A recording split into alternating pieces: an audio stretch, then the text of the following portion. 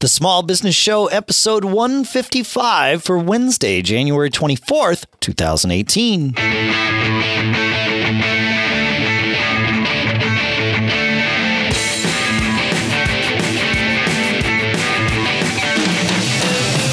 Greetings, folks, and welcome back to the Small Business Show here at businessshow.co, the show by, for, and about small business owners here in Durham, New Hampshire. I'm Dave Hamilton.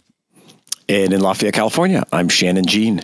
How are you, man? I'm doing all right, man. How are you? You sound like you might have a little something going on. I'm battling a little something that's been going around out here, but we shall endeavor to persevere, as we always say. That's right. The good news is it's not just you and me today, so we don't have to do all the talking.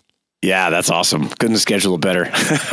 Hey, so we're joined today by Richard Chapo. Richard's an attorney specializing in online businesses. He's been providing legal services and guidance for 24 plus years to small and large businesses, keeping everybody up to date and compliant with laws and regulations. And we talk about that a lot on here. So welcome to the show, Richard. Thanks for joining us. Thank you for having me on. That's awesome. Did I pronounce your last name correctly? Close enough. Well, that's awesome. That's good. Well, we're really happy to have you. You know, we recently just did a show about what to do after you get sued. So we're happy to talk about legal stuff and compliance and all that kind of things with you today.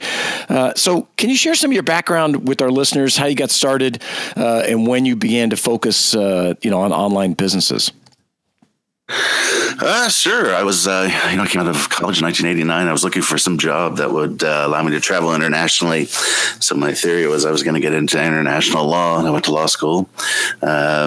And, the irony, of course, being that I came out and then didn't do international law. I did litigation defense work with a boutique firm here in San Diego, where I'm located, for about 10 years, doing wrongful death and things of that sort that weren't particularly great, but paid the bills. Took a year off when I was sabbatical in Russia, came back and had a friend who had become CEO of an internet company. This is in 2000. And if you remember way back then, most people were still on dial-up modems and what have you. And so the legal area, the legal field around the internet was very, very new. And so it was an interesting area. And so I ended up doing their legal work. And next thing I knew, I was doing internet law, and I've been doing it ever since. Wow. That's cool. Yeah, that's great. I like the 1 year sabbatical. That sounds awesome. Yeah. Sabbaticals are always good. Yeah, absolutely. So we'll start off, is there one, single common mistake that and when I say online businesses, I mean, it's pretty, not just folks that are online, but have some sort of online presence, I would imagine. Is there some, common mistake that they all make, or is it a combination of things that usually trip up folks? I think the biggest mistake at the outset is most people don't sit down with somebody. You want to do two things. You want to sit down, one, with an accountant, just to make sure that you have an idea of how you're going to handle taxes, because often how you set up a business or how you organize your business, can have a huge impact on that. And then second, for example, just consider the recent tax changes. There's a 20% deduction they're going to pass through for pass-through entities. So if you're an LLC or a partnership, you could take advantage of that. But if you just formed a C corporation for some reason, you wouldn't be able to take advantage of that. The second area would be sitting down with an internet lawyer. I know that sounds like a pitch, but actually what you really want to do is just sit down with somebody. They'll usually give you an hour for free, or at least an initial half-hour free consultation, and just sit down and show them what you're doing. The point isn't so much to run up legal fees, doing all kinds of little esoteric things. The bigger point is to make sure that they look at it and say, this thing that you're doing here, it violates a major law and you could have problems. You built this program that goes out and, scrapes content from other sites. Maybe you're going to have legal issues here. Where'd you get all these images? Do you have the rights to use them? There's just a whole variety of rights. So most businesses start, they launch, and a lot of times they don't know what the legal issues are that they're going to face. And so, if the business takes off, it doesn't really matter. Say you look at like Uber, Uber's always had a huge issue with our drivers, independent contractors, or are they employees? Right. And you see that they're spending, god awful amounts of money litigating that issue in practically every state and now in other countries. And it's just a huge issue, and maybe it eventually takes down their business model. Maybe it doesn't. But hopefully they had somebody sit down with them at the beginning and maybe plan for that issue. It doesn't sound like they did. They probably just did what everybody does, which is just, blaze a trail and ask for forgiveness or, pay a fine, which I suppose is the same as asking for forgiveness. It just costs a little more. So. Yeah. I mean, the old joke about, you can pray to God and ask for a bike, or you can steal a bike and then ask for forgiveness. And, right. which one are you going to go with? And I think people should charge ahead, to be honest. Even as a lawyer, I'll say that. I think you should charge ahead. One of the biggest problems with opening an online business, particularly if it's a new business that you're just focused online, so you can get so overwhelmed with information. 6 months later, you haven't done anything, and you see this kind of, coma status because people get so, think they have to do all these different things. So charging ahead is great, in my opinion. But just take the time, do a search on Google for internet lawyer, run the results through Yelp, and go find somebody in your area and just sit down with them and show them, hey, here's what I'm doing. Is there anything I'm going to go to jail for? Right. Right. Anything like that. Is there, to kind of ask Shannon's question perhaps another way, when you do sit down with those people when they come in for that first consult, is there a sort of almost guaranteed most common kind of thing that people just don't think about? Yes. Well, the most common problem that you see with anybody that comes in is, they know that they need terms and conditions and privacy policies. They don't really know what those documents do or what they are. And they either get a free copy somewhere online, or they quote unquote borrow from some site, or they get a generator. And it's very much, an area where you get what you pay for. I'll give you an example. I'm in San Diego. I had a guy call me the other day. He's in Georgia. He's in a panic because he's being sued in New York. And I'm looking at it, telling him I can't really help you. I'm not licensed in Georgia or New York. But I was looking at his terms, and his terms, they have what's called a choice of forum clause, and says if there's any dispute between the users of the website and the website, it has to be heard in New York. And it's like, well, why'd you put that there? And then it became pretty clear that he didn't put that there. That those terms were just copied it somewhere else. Yeah. So you run into so you can have those situations. The other thing you see, really, really common problem, probably the biggest introductory problem that you see with websites is privacy policies. People include a phrase that says, we will not sell, share, rent your personal information, which sounds like a really great idea until, a couple of years down the line, somebody offers you a lot of money for your website. How are you going to sell it? You just promised all your users that you're not going to sell their information. And we see these transactions crash all the time. There's the famous examples. True.com is a dating site, and their parent company went bankrupt, and they got sucked into the bankruptcy. And Plenty of Fish, another dating site, tried to buy their database, and the court shut them down, and it ended up, terminating a $700,000 transaction because of that. I never thought about it that way. Yeah, right. Because and this is, sort of the beauty and the curse of the law is that the law essentially, there's ways around it as you know, but the law essentially goes by what you said, not what you meant. And I'm sure when those people put those privacy policies in place, what they meant was, while you are our customer and we are, your service provider, we're not going to, sell people your name to use as a mailing list. But they didn't intend it to mean we won't ever sell our business. Right. Yeah. Huh. No, that's exactly it. And that is, what you're seeing with the laws right now. I'm, refer to this age online as the Empire Strikes Back.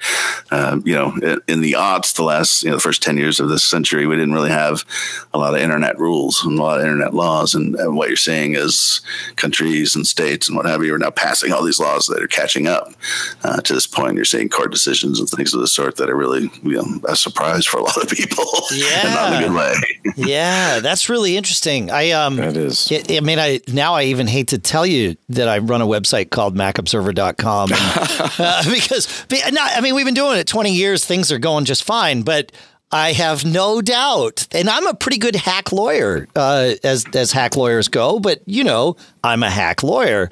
And certainly we've consulted with attorneys over the years and all of that. But a lot of these things we probably have not run by our attorney over the years because just sort of, happened all very quickly and was bootstrapped. So, yeah, that's crazy. That's good to know. I think that's exactly. I mean, you're exactly hitting on what everybody does. I mean, you're right in that regard, and I don't really have a problem with that. I think what people need to do is, I mean, usually you sit down with your CPA once a year. Or you should be, trying to proactively plan for taxes because it'll save you money. I mean, if for no other reason than that, it'll save you money. And you should do it with your lawyer too. Once a year, just sit down with them and say, here's how our business has changed. The web changes quickly, and you need to be focusing on the future, not now, and that's all fine. But you just make sure you run it by somebody. And in a lot of situations, I'll be perfectly honest with you, the answer is going to be maybe. Those are the answers I always get from my attorney. But maybe, and don't take any offense to this, please, or do. Maybe, and here's a bill for my time. Yeah. Right. Well, basically what happens in those situations, to defend my honorable profession and disregard the photos on the buses, what's going on there is it's risk assessment. And to be honest with you, that's just a lot of business, even the non-legal aspect of it. And so you could say, so for instance, now we have, this giant European privacy law coming out called the General Data Protection Regulation. It's ugly, ugly nightmare. And the question for a lot of the U.S. companies is, do they have to comply with the law or the regulation in the EU? Which sounds like it would be a strange question, except the regulation in the EU says, the new one says that if any business, regardless of where they are, is offering services or products to people in the EU, even if they're free services, or products, then you have to comply. Wow. And so there's going to be 2 decades or more of litigation over what exactly does that mean? Yeah. How can you force someone in another country to comply? Yeah. Right? I mean, it's a valid question. I mean, there might be a valid answer to it, but... If you remember, 250 plus years ago, we had a small little war in this country. Over the whole, taxation without representation. So, this is regulation without representation. Yeah. But the question is legitimate. How do you address those issues? And even if they were to fine, the fines are up to roughly $24 million or 4% of your gross worldwide revenue.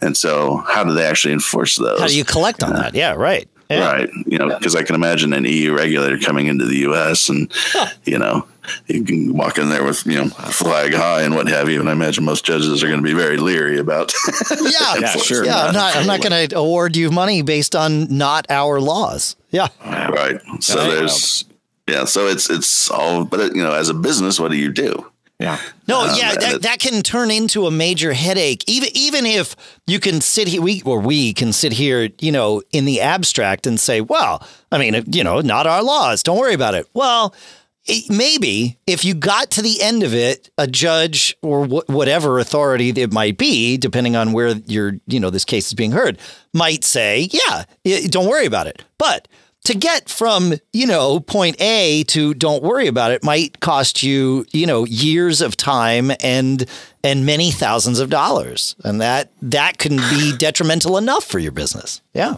No, absolutely. Absolutely. It's the hidden trap with, the fair use defense and copyright. Yeah. Everybody likes to scream and yell, fair use, fair use. And I say, okay, well, you realize that's a defense at trial, right? Right. So we're going to need $100,000 and it's going to be a year of your life. And even if we win, you're not going to get your $100,000 back in most cases. And let's go get them. All right. Hey, I want to take a quick minute and talk about our first sponsor today. And I'll take the lead on this one. Shannon, since you're under the weather, we'll save your voice and I'll do this. But our first sponsor today is Smile at smilesoftware.com/podcast, which is, yes, the correct URL. And you can go there to learn about one of our favorite tools here at the Small Business Show, which is PDF Pen. It truly is the ultimate tool for editing PDFs and going entirely paperless. You can use it to organize documents. Now that it's the new year, new workflow, right? You don't have to stick with those piles of paper anymore. And PDF Pen makes it easy let alone possible for you to do all this on your computer. You can split and combine PDF documents to send just the right things to your accountant or your lawyer, Richard.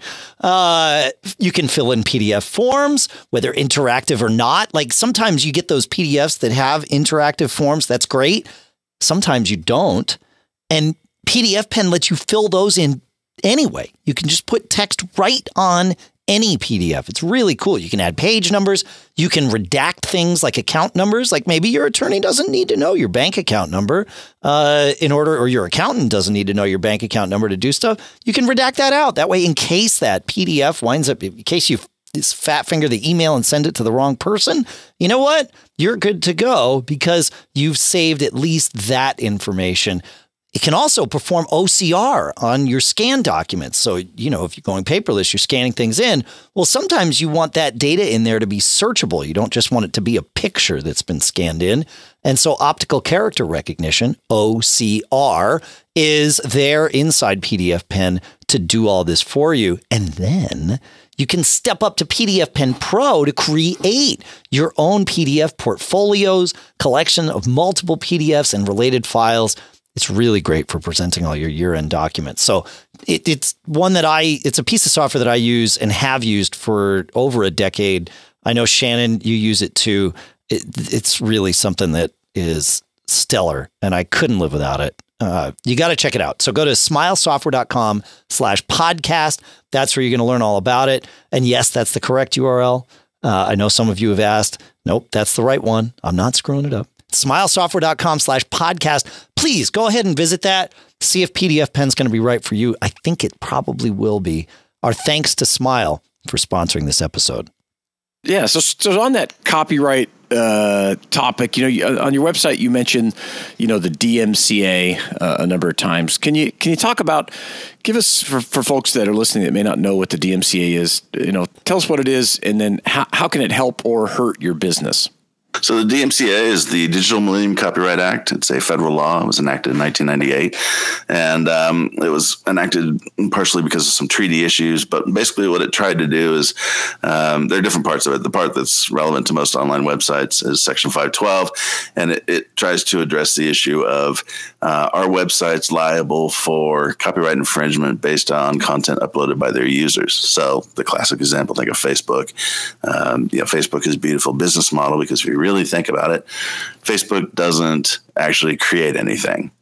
They just create platforms for you to post content. Well, they do. They actually create data that they homogenize and sell off. But, that's different. True. Yeah. Yeah. Sure. But for end users, they don't. No, they don't. You're right. Create a pretty simple.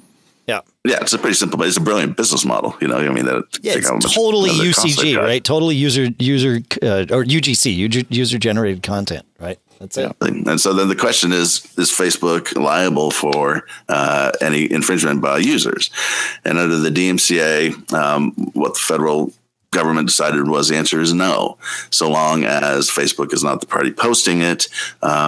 And they're not, obviously making money off of it when it's a really obvious infringement. But in most cases, it's no. There's just immunity for that. However, a certain process has to be followed. It's called the takedown compliance process, and you have to go through these various steps. And for a lot of websites, these days, you almost always are going to allow your users to post something, even if it's just comments. So you really want to comply with the DMCA, so you'll have that immunity.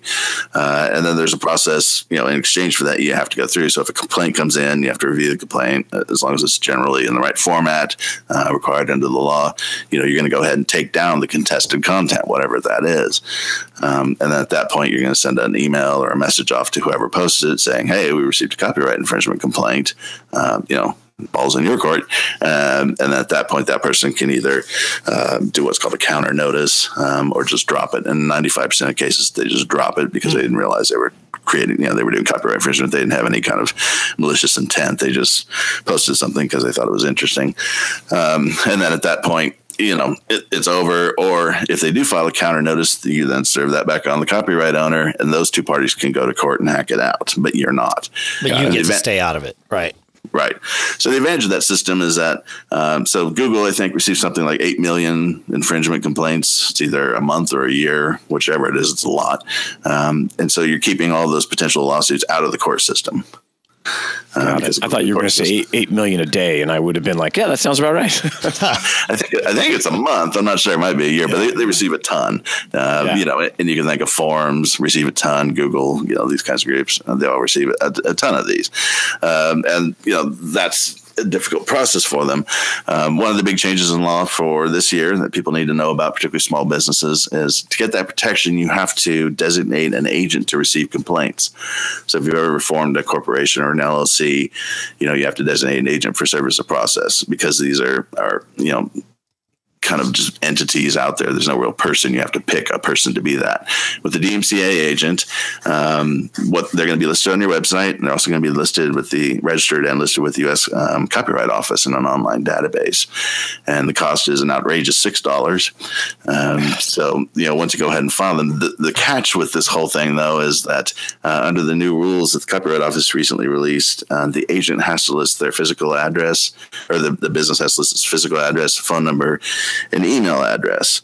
And so the problem is, if you work from home, you know, you may not want some of your more enthusiastic fans showing up at the front door and what have you. And so some people use independent agent services. If you have a lawyer, your lawyer will often do it for free. If you don't have a lawyer, there's a site called DMCAagentservice.com. It's a tremendous service providing agents. I should know. I own it. Yeah. So let's talk. So you spun that out, you know, to focus on this particular requirement. And I mean, that's awesome. It's like looking again, what's the problem these folks are having? And you kind of make it a seamless, easy process that just happens, very inexpensive, and they just kind of re-up every year, and they have that agent. Is that right?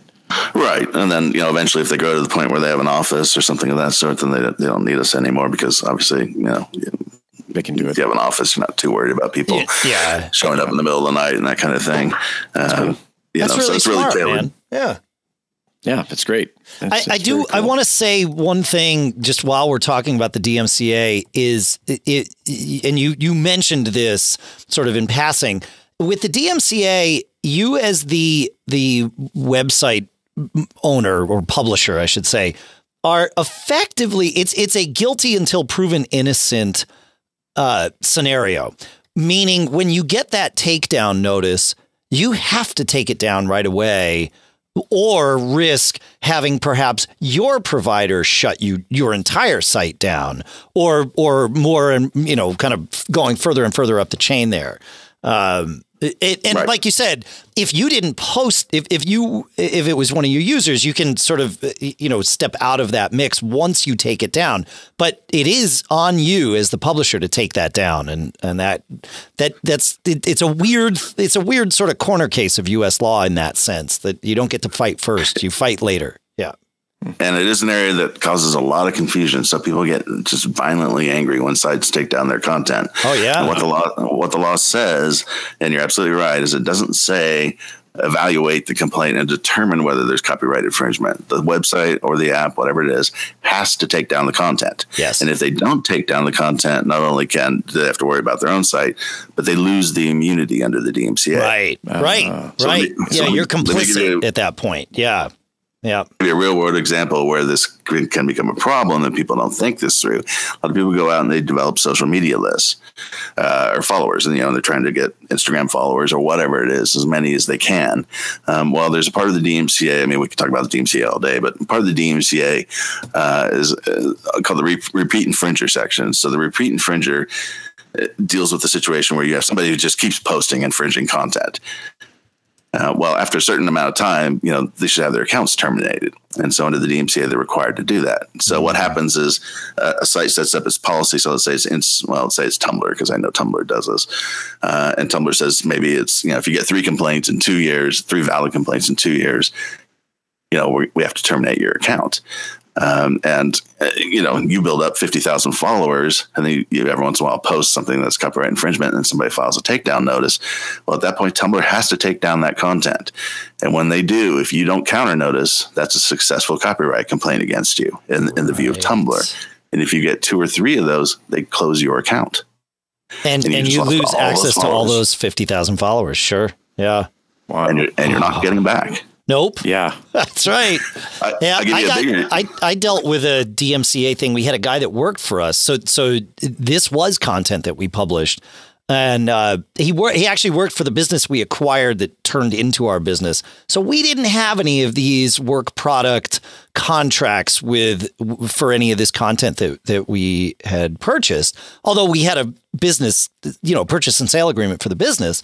One of the authors came and sent a DMCA notice to our web host. And the web host, of course, passed it through so that they were no longer liable. They get their immunity. But we had to take the content down, even though, by all rights, he was paid for it by the previous owners. We paid the previous owners for all the content. We should have been able to keep it up. But nope, we had to take it down because we couldn't. We had to take it down first. Then we had to look to see if we could prove that we were able to put it back up, and we couldn't. So instead, we replaced, because the guy said he was worried about people finding these articles that he had written 15 years prior when he knew less than he knew now. And instead of being a nice guy about it, he just did it this way. So what I did is I replaced the articles with text that said, hey, this guy came to us and filed a DMCA notice and basically said this guy's a real jackass for doing this, and he didn't do it the right way. But, that's why this content's missing. So anybody searching for his name might actually find that instead, Hey. Did you talk to your lawyers before doing that? I did. Right. Yeah, I did. Yeah. They were like, well, is what you're saying true? And I said, yeah. I mean, I didn't call I didn't call the guy a jackass. I just laid out the path so that anyone reading it would naturally come to that conclusion. I was going to say defamation. No, there was no defamation. No. There was just a path. I laid out the facts. That's it. He was pissed. Well, yeah. I understand.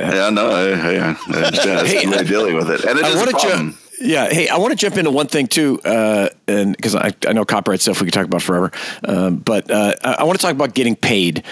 We talk a lot about on the show about effective methods to get paid, and we getting paid right after you do your work or even before work that you're completing. And one of the things that popped up when I was looking at your info, Richard, up on your site was some issues with recurring billing and what kind of legal requirements are in place for that. And because we promote, on the show, we're talking, hey, if you're going to be doing consulting or whatever it is, recurring billing is awesome and just happens. So can you talk about that a little bit? Sure. If you're doing recurring billing online, what we're talking about is, let's take an example like a dating site where you pay a monthly fee. There is no federal law that prohibits that, and there's no state law that prohibits that. But there are about 30 plus states now that have laws that require you to make certain disclosures. If you're going to bill somebody online on a reoccurring basis, whether it be monthly, yearly, or whatever.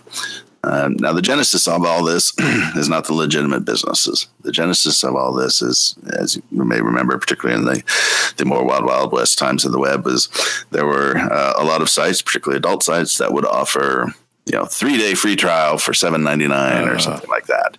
And, you get billed $39.99 a month after that. And you say, well, okay, that sounds like a great deal. And you sign up, you slap a credit card down, and, you go onto the site, whatever it is, and you look around, and day 3 comes around, and often you've forgotten. Or if you want to cancel, it is slightly impossible to find a link to actually do that. And so you had massive abuse. And what was really happening was some of these companies were there were fronts for the mob or other groups like that who didn't care about chargebacks. What they really wanted was your name, your payment information, and a credit card number. Got it. Because that's invaluable in the real brick and mortar world. You can do all kinds of things with that, and it has real value. It's kind of a precursor to all the hacking that you see today, where people are trying to get that information.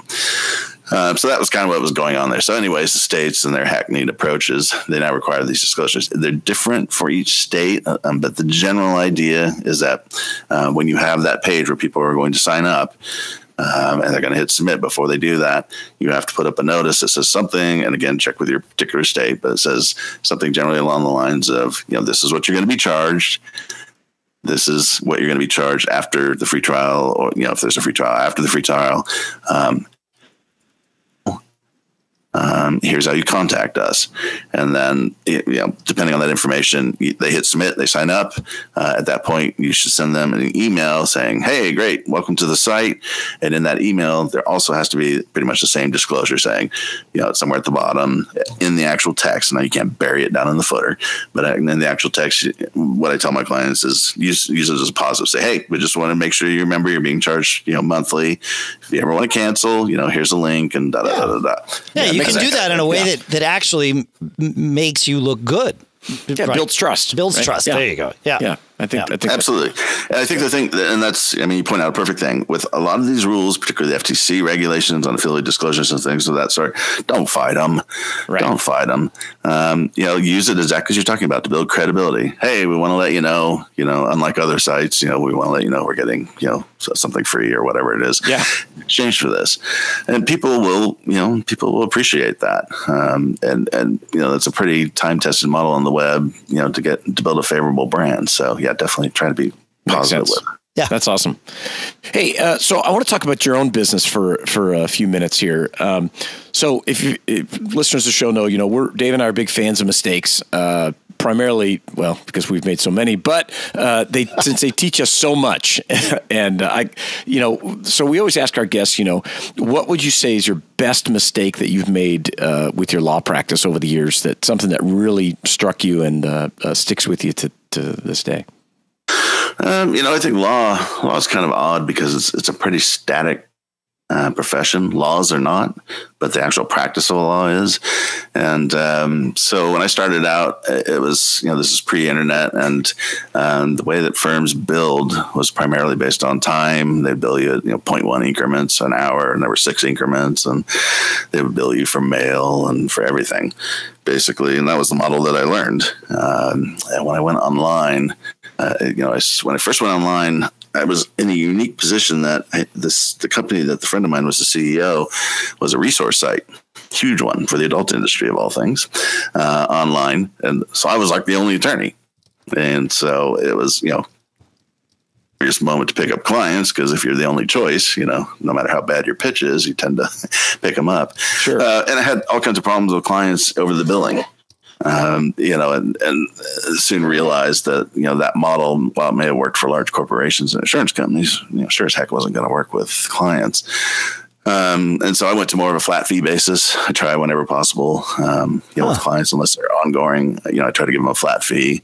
And because, at this point, after 20 years, I have a pretty good idea what's going to, the time that's going to take. And I bet your clients appreciate that too. I mean, coming in with the idea of, I don't want to say a fixed cost, but a predictable cost is much better than that sort of, like you said, that classic, well, I don't know how much it's going to cost. It depends on how often I talk to my attorney, so. Yeah. Right. Yeah. Well, and I do have clients that are on billing, but those tend to be larger clients. But yeah, definitely for the smaller clients or the new clients, yeah, they definitely appreciate it, because then, they know what it is. And to be honest, it's helpful for me too, because, then they're less likely to be hesitant to talk to me or to pick up the phone. When you're talking to your lawyer, here's a helpful hint. I don't care about the strong points of your business or your life or whatever the issue is. I care about the weaknesses. When you get up on the stand in trial, nobody's going to ask you about, the perfect A's you got in college. They're going to ask you about, getting arrested naked in the van with 5 other people. That's how did you know about that? Yeah. I was just funny we both said that.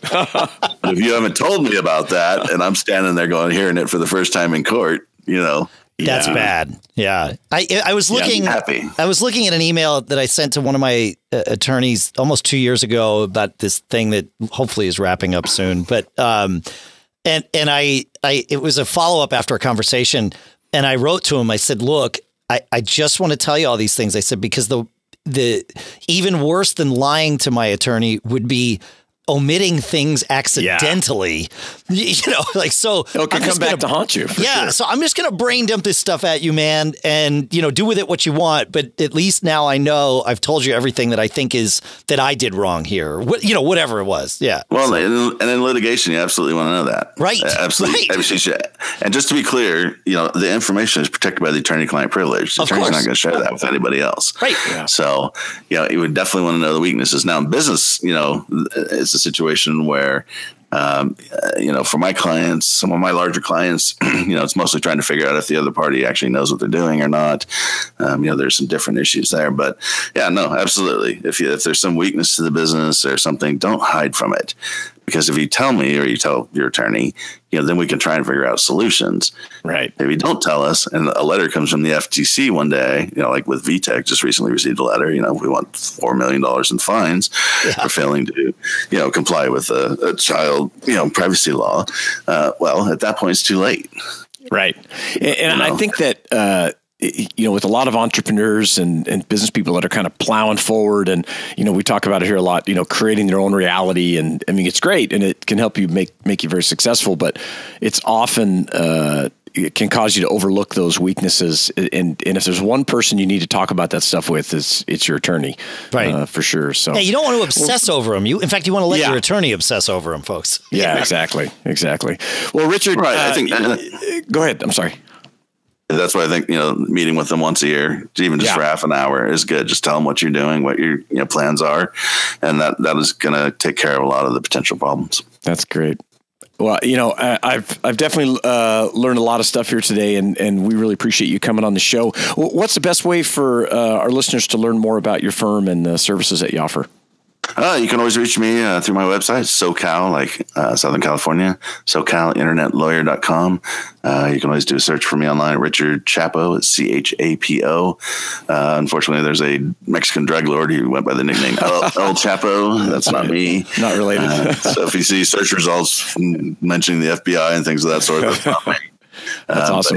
Yeah, Richard Chaplin should be able to find me. That's great. And we'll, of course, we'll have you linked here on the show notes. And, thanks for hanging out with us and talking about small business legal issues. It's been great. Yeah, and feel better. Awesome. Of course. Keep plowing through. Thanks, folks. Yeah, keep doing what you got to do. Visit us at businessshow.co. Keep living that charmed life. And thanks for joining us, Richard.